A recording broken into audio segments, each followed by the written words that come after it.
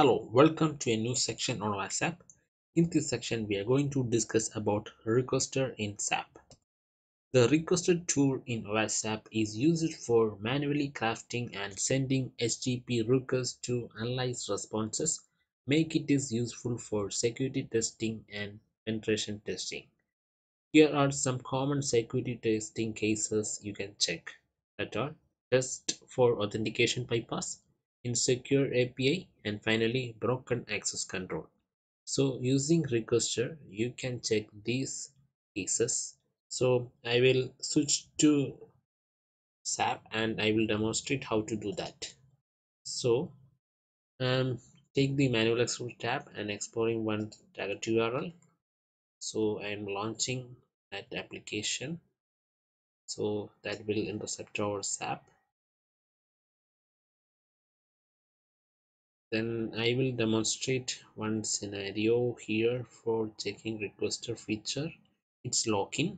Okay, so once it navigate to this page, login, enter the valid username and password, click on login. So I capturing the login request into SAP. Yes, is logged in, so you can visible the logout button over here. Okay, so I am successfully captured the request of login. So our next step is to check the requester feature. So I am expanding our application folder on create our site tree, and this is the request of login. You can see the password and username. Okay, so identify the request or HTTP request you want to perform the requester feature or set. For that you need to click on the post request of the HTTP request and right click, and you can see the option open recent with the request editor. Click on that, so you can see open the manual request editor window. Here we perform these actions. So here you can see two tabs, request tab and another is response tab. In request tab you can see the header part, and on downside you can see the parameters, that is the body. So you can change the methods you or need to work. Suppose you can change this to post, put, get, delete, connect, any method you can choose here and perform send action. Okay, so you can change the header. You can now it is in text format, you can change into exa and table format. Okay, then right now I change to text, and body you can change into table or text. Okay, right now I change into table in advance form. Okay, and you can see the username, password, etc. Okay, once you send you can get the response. Okay, so we'll check that one. When I send, you get the response.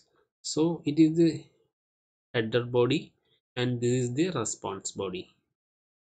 Okay, so here also you can change into exa and the header and body. Okay, so suppose you are check the label logout button is there, then you can confirm the application is logged in. Yes, you can find out the logout label in response, so it's successfully logged in.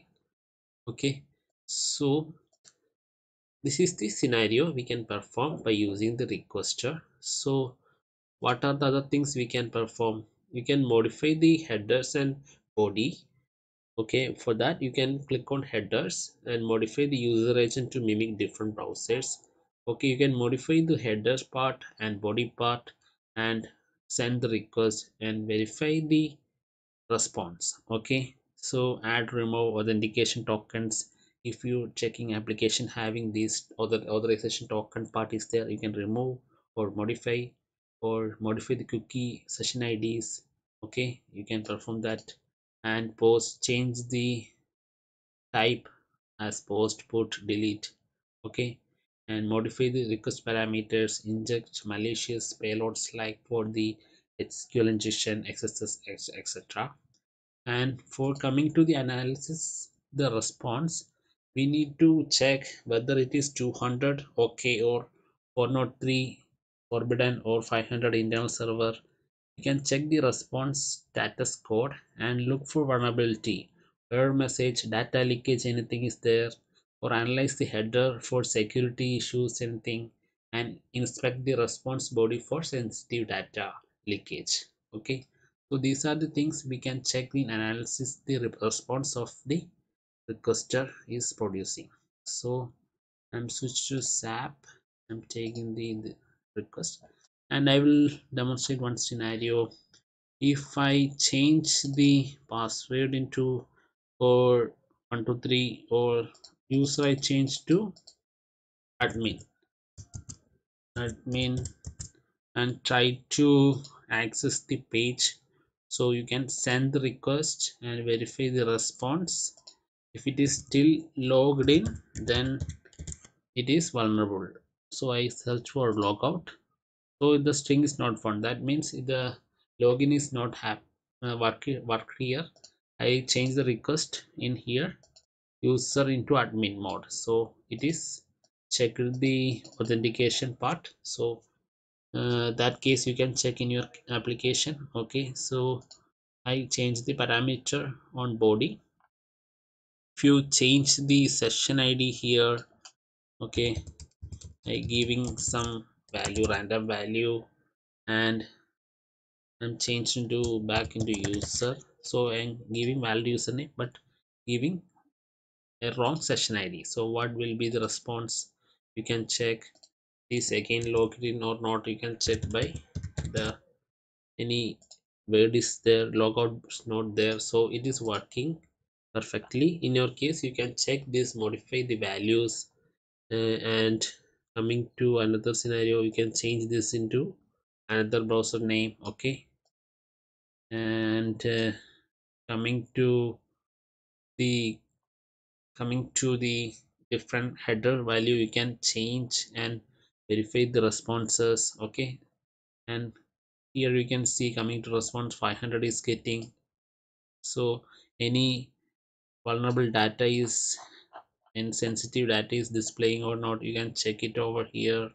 Okay, so here you can see the exceptions from our code. Okay, so we can check in different parameters value in header, we can change it request, so that we can check the any vulnerability in your application. So you can check in these cases in your application and find out any vulnerability is there in your application.